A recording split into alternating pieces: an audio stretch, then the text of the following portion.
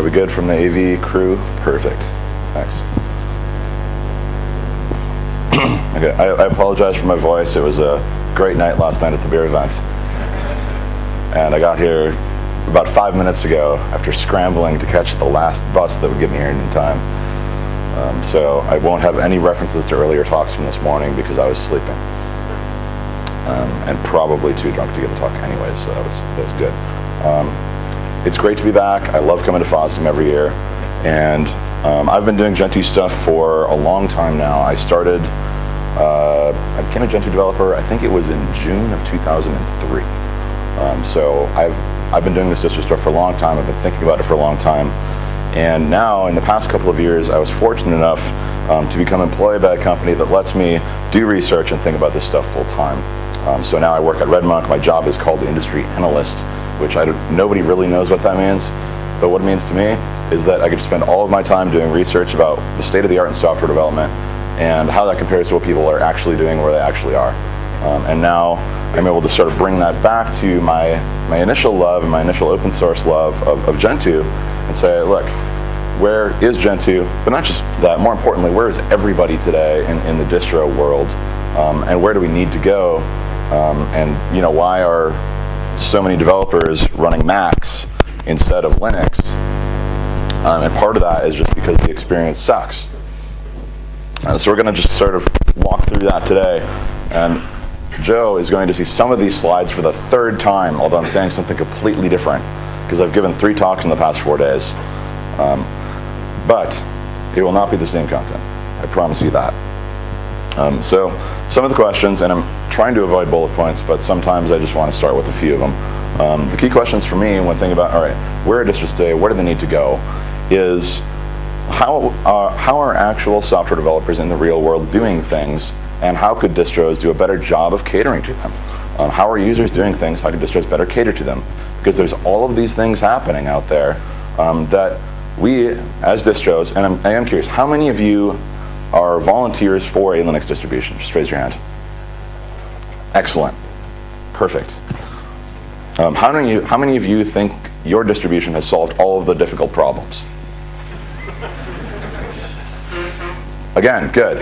So you're here for a reason. You want to think about this stuff. And feel free to catch me after, and we can have beers and talk about it even more. But the things I want to go after today is, like, where are developers, where are users today, where do they need to be, and what do we need to do to build the right kinds of things for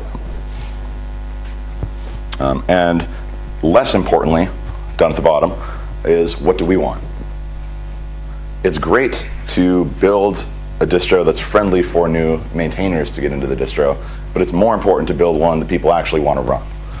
If you don't have people who want to run the thing, you're never going to get anybody who wants to become a maintainer, because it's this whole funnel thinking about things like nobody becomes a maintainer magically without being a user first. So we need to build software that users and that developers want to run. And that's not happening in the way it has to today. So I'm going to start with a little bit of data, and I apologize for the black and white, but, well, I have no excuse. I did a little bit of data mining across a few different data sources, and you may not know it, but when you talk in places like Hacker News and do Google searches, I'm searching for what you did. I am looking behind the scenes and trying to understand what are people doing and why. And some of this data is more reliable than others, so if you don't like one particular data source, that's fine. What makes it interesting is the trends across multiple data sources. And that's also what makes it more reliable to me, where I can look at this stuff and say, okay, Google Trends, fine. If you don't like that, that's okay. But you look at the trends across Google Trends, across Hacker News, across Stack Overflow, for example, across GitHub. I've even done some mining of IRC logs that I've had on my machine because I've been doing this stuff for long enough that there's some data in there, and you can do some fun things. And then across, in this example, one of the others is Linux Journal, where they actually ran a survey of what distro are you running. And what you see is not really surprising. There's a ton of Ubuntu users, just loads of them. But what is interesting is Arch, right? And somebody pointed out on Twitter, I think it was last night or this morning, I don't think there are any Arch talks here. How many of you are Arch users? So what's going on with that, right? And it's one of those things where you've got this set of traditional distros, this set of new distros, And even the new ones, I don't think, have solved the problems that need to be solved. I mean, that's what we're going to talk about today. But if you look at this stuff, you see some interesting trends emerging in terms of, if you think about this and try and build some intuition about what are these people like who are using these different data sources. At least to me, I think, okay, Google Trends, that's just normal people, at least insofar as you can be normal and be running Linux at the same time. Now, Linux Journal, all right, these people are interested in technology. They're a little bit more technically savvy. Hacker News, they're actual developers. They're not just users and enthusiasts. And so that was sort of my intuition with this. And what's interesting about looking at this data is that intuition holds true. You get trends that sort of make sense when you think about where are the developers, where are the enthusiasts, and where are the more normal people running Linux. And I don't think any of that last group is here today. So we're just going to look at data from them and talk about them without seeing the rarely observed normal Linux user.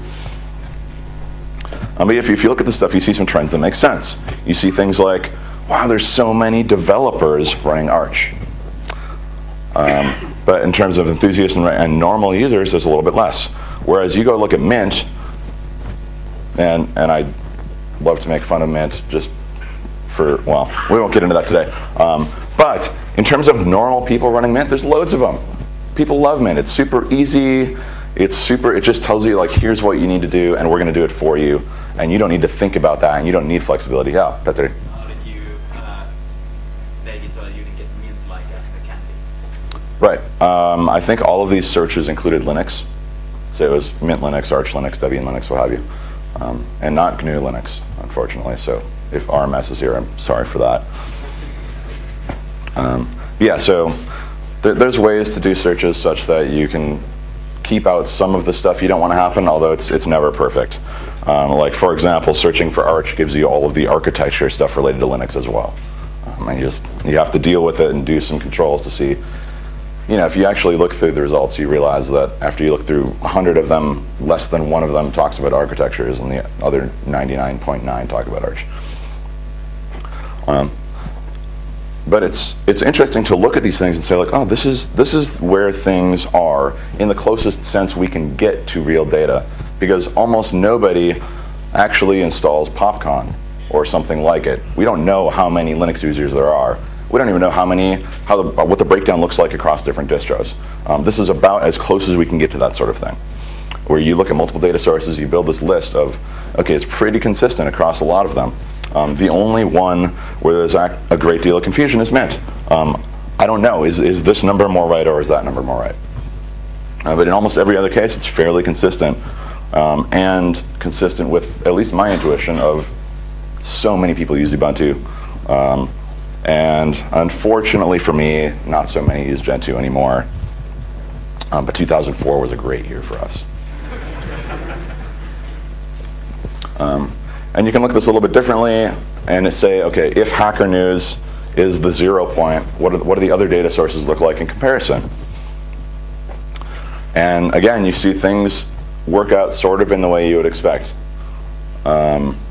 Some things are much more biased toward developers, some are more biased toward normal users, and some of them, what makes it really weird is some of them, like Arch is a great example. Apparently, enthusiasts don't like Arch, but everybody else does. So people who just enjoy playing around with stuff, I don't know. I'm not sure how to explain that, but most of this stuff does actually make sense when you think about it. But I want to get away from the data and start talking about ideas. And if you look at just trends over time without any axis to show you volume, just look at raw trends over time, you can get some very interesting ideas of which way things are going. And I'm not saying by any means that there's more people running this or that, but which way are things going? What do people care about enough to talk about it? And I put in red everything that's going up or remaining stable, and in gray is everything else. And in fact, it's interesting to me, in part because there's 2 new distros, and I'm going to call them new even though they're not that new. 2 of the newer distros are going up. And then CentOS is actually pretty stable, which is interesting to me. Yeah? I'm sorry? The scale? Oh, the time scale. This is since 2002, 2003, so it's about the last 10 years or so, which is why Mint basically doesn't exist until more recently. In Arch, you can see some of the noise that I was talking about, where people are just talking about architectures in Linux back then, and then it picks up. And the same thing with OpenSUSE, because it was SUSE, until they decided to call it open and make it more open, I guess. But it is of value to look at this thing and think about, wow, people don't seem to care quite so much about things like, well, Slackware, Gentoo, Fedora, Debian as they used to. This doesn't mean they aren't running it, but they aren't talking about it. It's an assumption. It just underlies their lives at this point, and they don't care.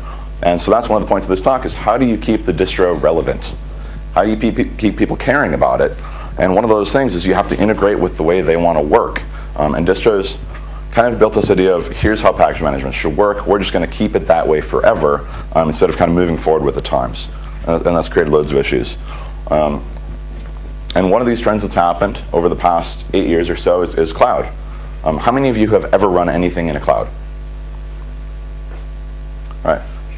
And did your distro do a good job of that? Or were you running a Mac at the time, maybe?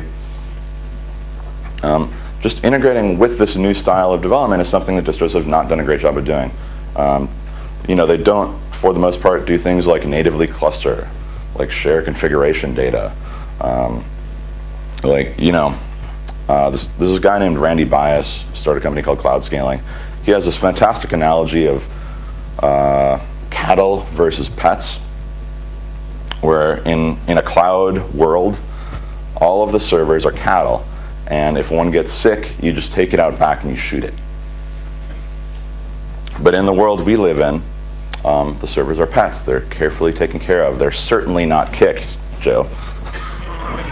Somebody made a joke about kicking a cat in the elevator with him the other day, and I think he just about flipped.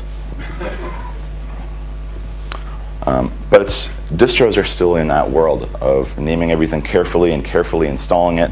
For the most part, although there's these new things that have come along, and I tried it. The reason I'm here late is because it took me 15 minutes to get past the configuration management room. And that's something people care deeply about, and that distros, for the most part, don't handle well. There's some modules that are written to sort of interface with the distros and run RPM or apt or whatever behind the scenes, but it's not native. And at the distro side, we're like, oh, we don't really care about that. I mean, sure, people can run that if they want to, but for example, why don't we install all the distros using Puppet or using Chef? Why don't we just set that on the machine, and that's the way you do the package management? Because that's the way people want to run the stuff. And so they slap on their own package management on top after the fact, and you've got this weird mishmash of things happening where, okay, they've got CPAN, they've got PyPy, they've got, they're installing gems, and none of that stuff talks to each other. And so you've got like 20 copies of the same thing in different versions, and things break, and it's just not a great experience. And that's the sort of configuration management thing. But that's the point, right? Is that developers today, maybe not you, but you're not the only developers I do research on, are looking for an experience that uses configuration management. And it's not today either. I mean, even Gentoo's own infrastructure runs, well, still CF Engine, slowly moving forward to something a little more modern. CF Engine's been around for more than 20 years now. It was 1993 when CF Engine 1.0 came out. And we're still not thinking about, in fact, do any distros here, do you think you do a good job of integrating with config management? Okay. But that's the way people want to manage their systems, because we're working at high scale. We're working with transient things. We don't want to sit around installing things. And we came up, I think Red Hat initially came up with the idea of Kickstart quite a while ago, and we kind of did that, and then we stopped. And we need to go farther. We need to start integrating these things into the way, not just the way we develop the distro, but the way users install the distro. Why don't you give people an option to upload an encrypted repository configuration management, and we could store it for them. It would be easy. We already manage loads of weird servers doing all kinds of random things for a distro anyways. Why not make it a better experience for the users? And when they destroy their install, as they inevitably do, and I inevitably do, we've got the data for them, and it's ready to replicate. And one great example of this, of how poorly we integrate with configuration management, is Chef, which told the Debian folks, you guys are packaging us in such an out-of-date and terrible way that we don't even want to be in your repo anymore. Just please take us out, because we're doing a better job of being up-to-date and having all the packages that matter to us. We're the domain experts. Get us out of here. And they did, which was great. They listened. But that's a real problem. And it's a problem for a lot of reasons, because, you know, as distros, we create all of these policies for packaging and guidelines and code for a reason. And it's so everything works together and it's all happy. And now we're in this weird sort of middle ground where if you've got ISVs, software vendors writing their own packaging, it doesn't understand how to talk to the rest of the distro. And it's in between, in this point where it depends on things in the distro, other things depend on it, but it doesn't integrate right. And so you end up with all kinds of bugs that, well, some of my colleagues would love to talk to you about for hours. And so, you know, we're in this weird place where, you know, as distros, for the most part, we want to be stable, but software like Chef, especially software that's sort of cloud-like or DevOps-like, you know, there's a lot of innovation happening very quickly. How do you keep up with the pace of that? Because users want to run the newest software. They want the latest features. But at the same time, how do we put out something that's stable? And this is something I don't think anybody's really solved it yet. You know, some people are taking an effort, like if you talk to the Red Hat folks, they'll tell you about software collections, where they're trying to put, you know, newer software for developers on top of RHEL. But it's not in a place where, you know, that's a normal behavior yet, and it's not in a place that users and the developers running the distros are looking for. And in all honesty, I'm not sure of the right answer for this question, but it's a question that you have to think about and decide what is the right answer for you, so you understand what you're optimizing for and what you're giving up. I am curious, how many distros actually have continuous integration set up for all your packages? Which one? Okay. So for the core packages. But almost none of them. But that's the way that, you know, if you're a professional software engineer working at a modern company, which most of them are not, you have CI set up and every commit is tested and built. But we're not doing that with distros. And we're not doing things like, how many of you have heard of continuous delivery or continuous deployment? Excellent. Are you doing it? Wow, awesome. Great job, guys. That's a good 25% of you who are doing continuous delivery. But most of us aren't doing it with the distro. And this is one point where I am actually very proud of Gentoo, because we've been shipping software to users within an hour for the past 10 years. But we're not actually testing it. The users are the testers. And that's why they're called betas, right? But we need to start delivering software continuously and tested so that they can get the modern stuff, but it also works, and we're not. And so we've got, you know, all of these different package managers all over the place. Every language has its own. Some languages have like 3 or 4. JavaScript is a great example. I mean, there's NPM, there's Bower, there's Jam. I mean, how many different JavaScript package managers do you actually need? And I guess we haven't gotten to a large enough number to answer that question yet. But none of them talk to each other. And I mean, we've put some work into Gentoo on trying to integrate this stuff and say, hey, let's download stuff from PyPy and then generate a Gentoo eBuild with it. And that's going part of the way toward the right answer. But I think the answer that we need is that package managers need to natively understand this stuff. Having a translator isn't good enough. Because people are, you know, installing this stuff from all over the place, and especially more modern developers using things like Node and like Ruby on Rails. As much as we don't want to talk about that here because we're all Libre and we love copyleft, that's where people are, and that's what we need to build for. And we're not. We're doing a terrible job of this stuff.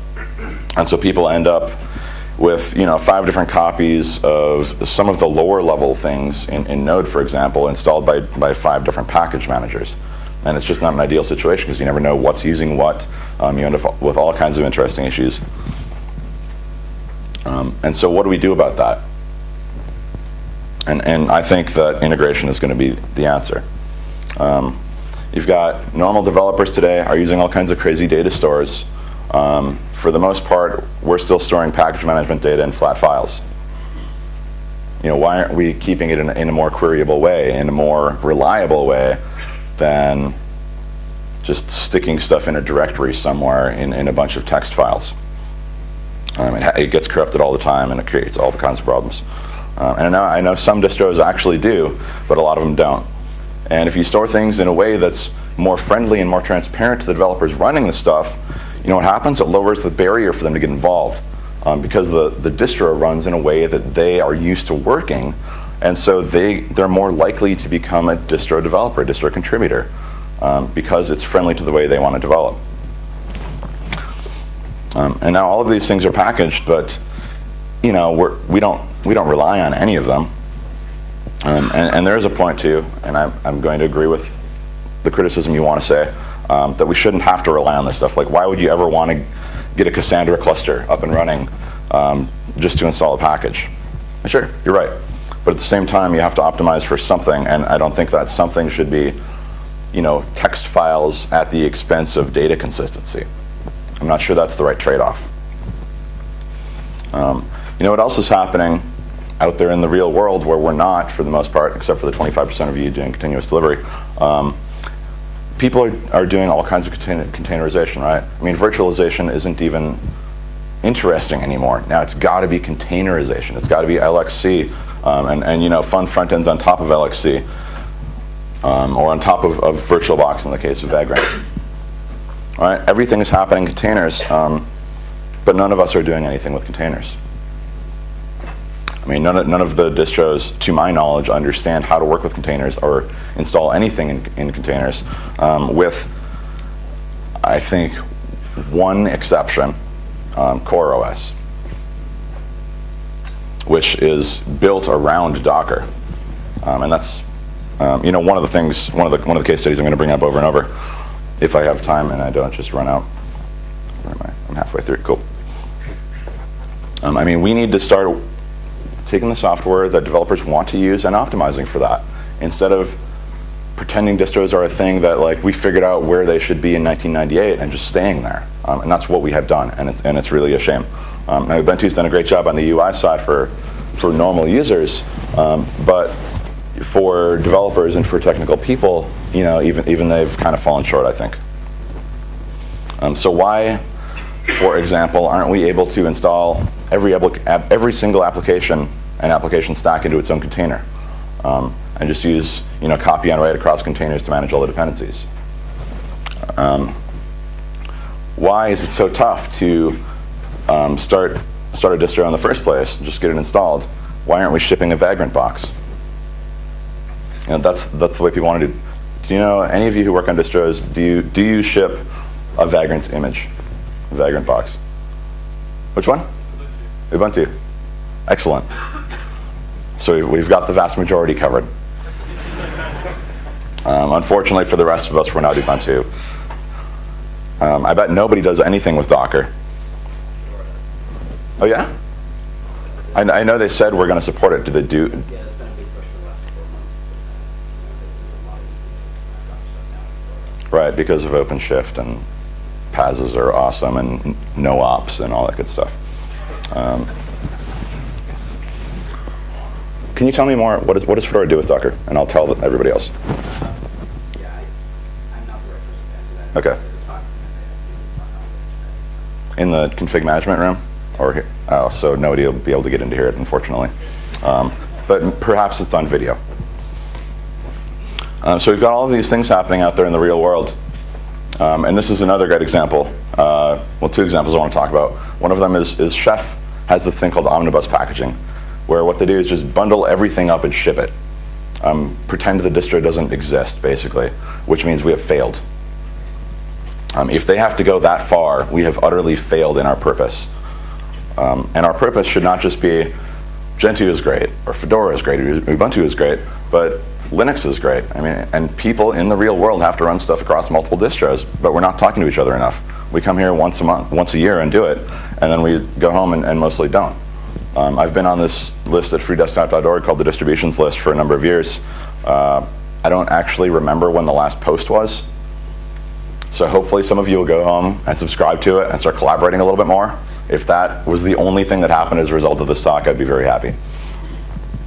But so, you know, you've got Chef doing things, and Chef keeps coming up over and over. Like, they first pulled their packages, and then they said, screw package managers entirely. We're just going to do this all ourselves. But there's more and more companies going that way. Chef isn't the first example. It's not the last example of just saying, and they say omnibus because it's got everything in it, right? They just ship the entire application stack all the way down to and including Ruby itself. So they're not even using the system Ruby installation. We failed. Another example is FPM. Depending on who you talk to, it stands for various levels of profanity, with the second two being package managers. And that's one of those things where people in the real world who have to build packages and even want to integrate are having such a hard time with it that they had to write their own solution to build packages because it's such a painful experience. And so what FPM does is you unpack a tarball, build and install it, and then run FPM, and it generates a Deborah and RPM for you. Because people have such a hard time writing this stuff, we've made it too difficult. We haven't thought enough about the barriers to entry to creating a package because we've been too focused on making the experience perfect for the experts. And you know what else is happening now? Well, we've got a lot of people who don't even bother making releases. They don't even make a tag in Git. They just say, go clone it from GitHub and run it. And this is a thing that I see people shaking their head. I don't like it. You don't like it. But it's happening, and so we have to deal with it. People are doing this stuff, again, because the experience is so painful. What are we optimizing for? Well, it's not what developers want to do today. We're not optimizing for ease of entry into writing packages, into creating packages. We're not optimizing for people who need to run stuff across multiple distros. We're not optimizing for people who need to do configuration management or want to do configuration management and who are sick of editing text files and configuration files in Etsy. But we need to, because the distro is becoming irrelevant. There's a lot of people who don't even care. And in fact, it's... No, I'm not... Am I on video? I guess I am. It's actually kind of embarrassing now because Windows is doing a better job at some of this stuff. Windows package management has finally reached the Windows world. And I just learned about this myself like 6 months ago. These are Windows package managers. They all work, they do stuff. There are repositories. And that wasn't the case. Yeah, you know, a couple of years ago, right? It was like, oh, go install Cygwin, and then you can do some kind of package management. And you know, the thing that Windows really has going for them is they really understand people who like to click GUIs. They really deeply understand people who like to do point and click and getting a good user experience. And once they're bringing that to the developers who are using this stuff, there's a good chance that they'll get this problem solved before we do in the Linux world. And so, you know, what kinds of directions do we need to go? And I put up a few examples here. If you actually know the story behind them, you'll know that 2 of them are at some level based on Gentoo or its package manager. And I'm kind of proud of that they're in the directions that I think everybody else needs to go.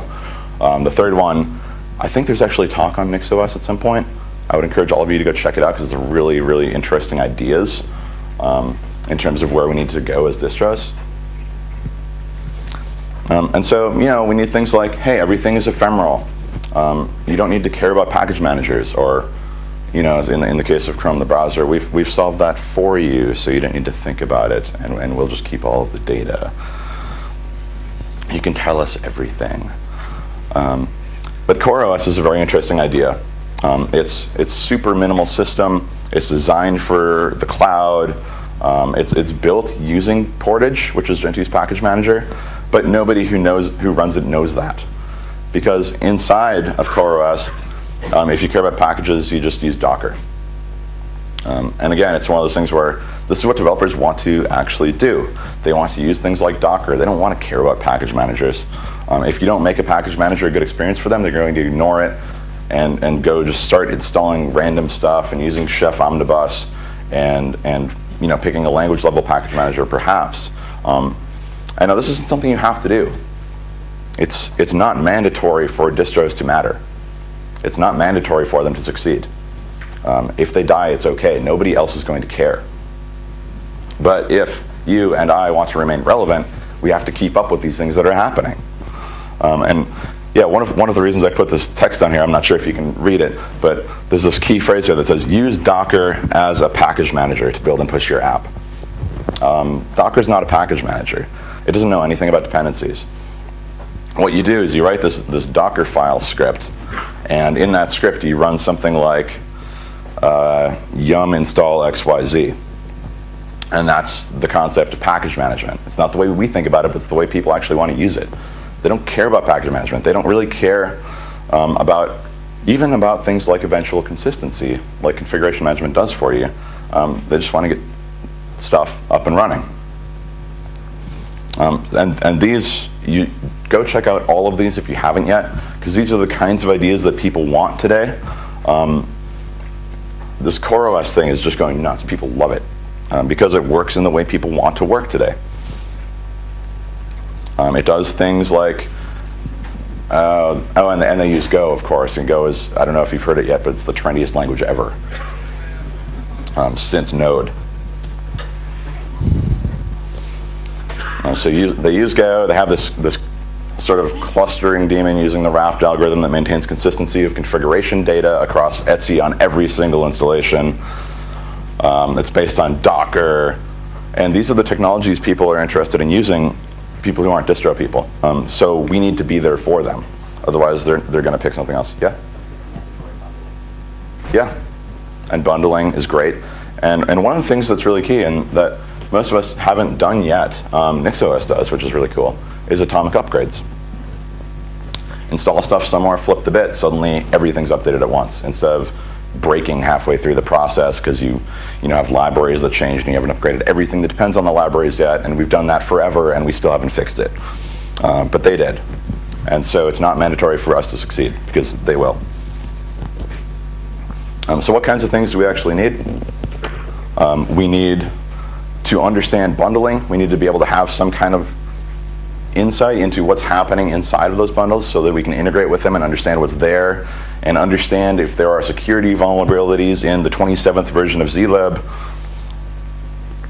because that's what's happening out there, right? People are bundling in things like zlib and like OpenSSL and just name your library, and it's being bundled so many times you have no idea. That's not going to go away. So what we need to do as a response is to understand those bundles and integrate with those bundles and integrate with the language level package managers and integrate with things like Docker and things like Vagrant. And some distros are doing some of that, but almost nobody's doing all of it. Store our data in ways that people expect it to work if you want to get more developers. It's not necessary that your community stay healthy or that it grow. It's fine if it shrinks. Nobody else is going to care. I lived it. Integrate with configuration management. Why not? It's a better way to deal with stuff. We're still not doing it. We're still in this world of pets where, that server over there is named, Pretty, and you carefully maintain it and groom it and configure it and spend. I used to run Fluxbox a long time ago, and how many hours do you think I spent configuring my menus? You have no idea. And then it turns out I decided I had other things I have to do besides screw around with my desktop environment, so I just installed GNOME and forgot about it.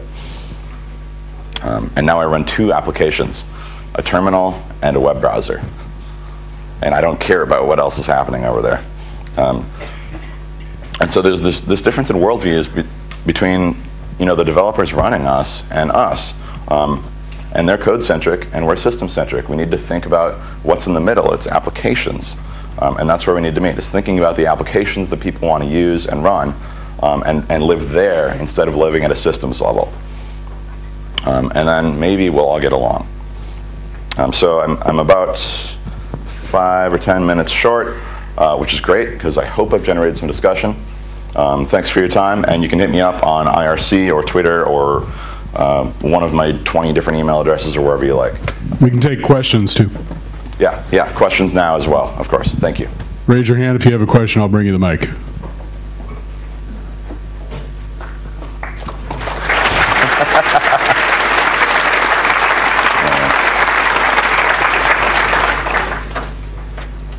Anybody?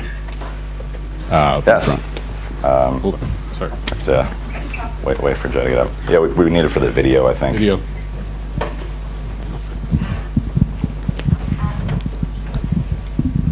So how much time have you spent looking at tools like Juju and OpenStack Heat? Because they're designed to solve pretty much exactly this problem. Well, yeah, but Juju is, and I don't know, does it run anywhere but Ubuntu right now? Okay, then it's not going to solve this problem, because people in the real world have to run and deal with multiple distros. That's true. So maybe it can solve that problem. And one of the things that drives me nuts about software in general is NIH syndrome. And I'm sure it would not be a huge amount of effort to add multi-distro support to Juju. Probably the biggest issue would be getting Mark Shuttleworth to say it's okay, so that it's. So take a look at OpenStack Heat. It's not distro specific.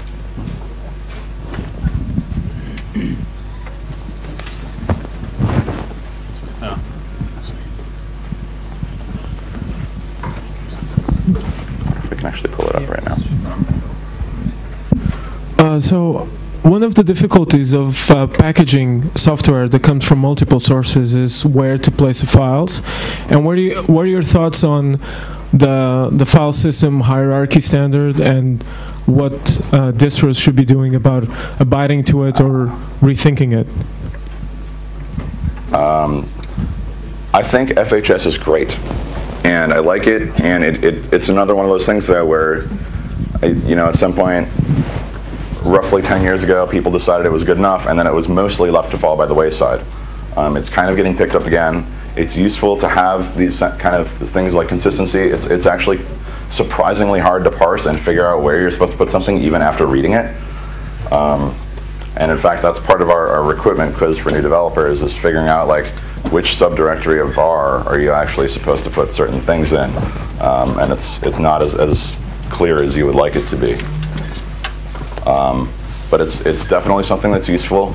At Gentoo, we obey it insofar as we feel like it makes sense or is up to date with current standards. That's the problem with these things that got written 10 years ago and have had very few changes since then. I know it's, like I said, I think it's been picked up again. I hope it goes somewhere because it's great. But you know what's going to happen with it is nobody who's not a distro developer will ever read it. And that's the problem. We need to build tools that encourage the right behavior rather than writing long documents that tell you the right behavior.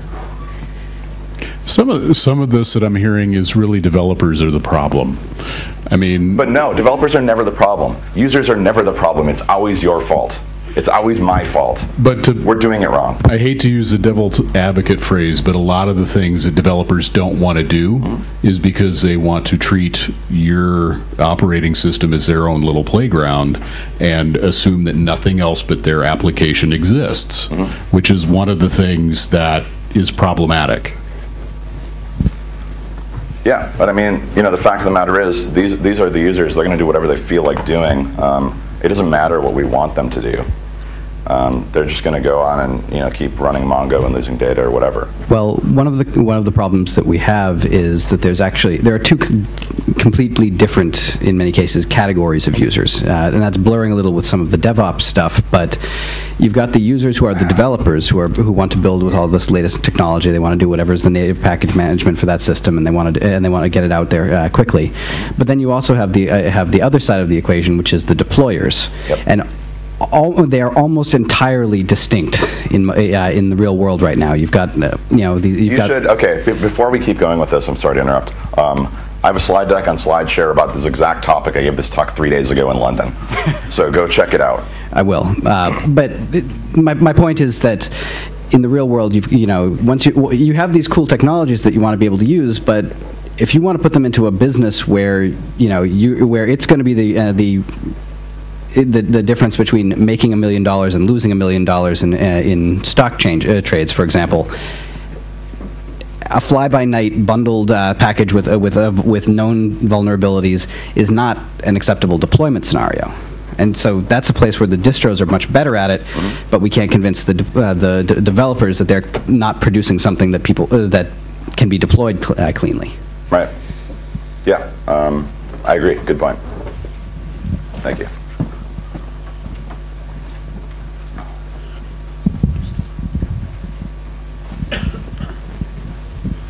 Hi, so I think it touches slightly on the last one. How, as a developer, do I care about my security updates if I'm packaging in, say, Docker? So I ship my code in this little bubble, and it's got a bunch of dependencies within that bubble, but then, as you say, there's security issue with OpenSSL. I don't want my end users to be caught out by that, their data exposed just because I didn't care about package management. So how, as a developer, would I deal with that? Right, and that's kind of an interesting quandary, is that people care, but what's been happening is that a lot more of the effort has been thrust upon the users rather than the creators of the software.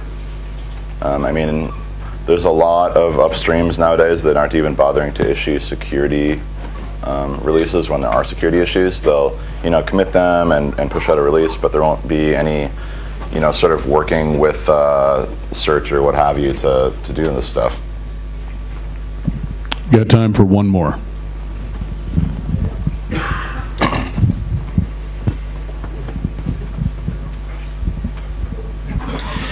How can meta distributions help to fill those containers?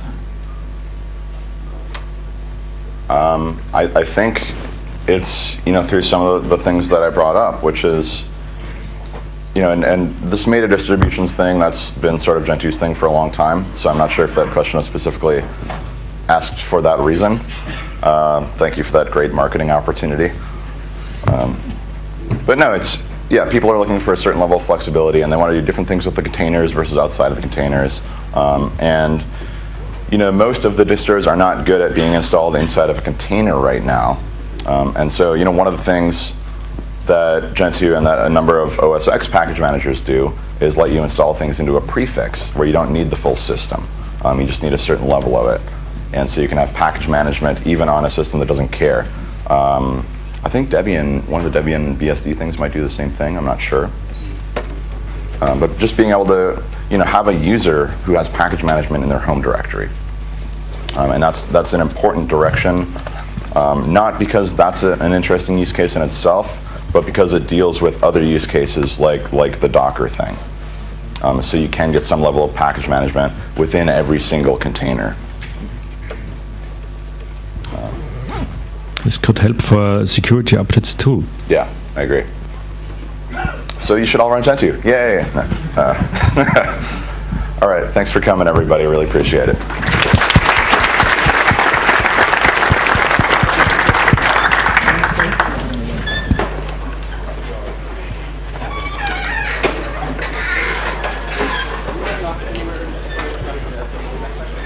Nope. Sure. I have to find some money first.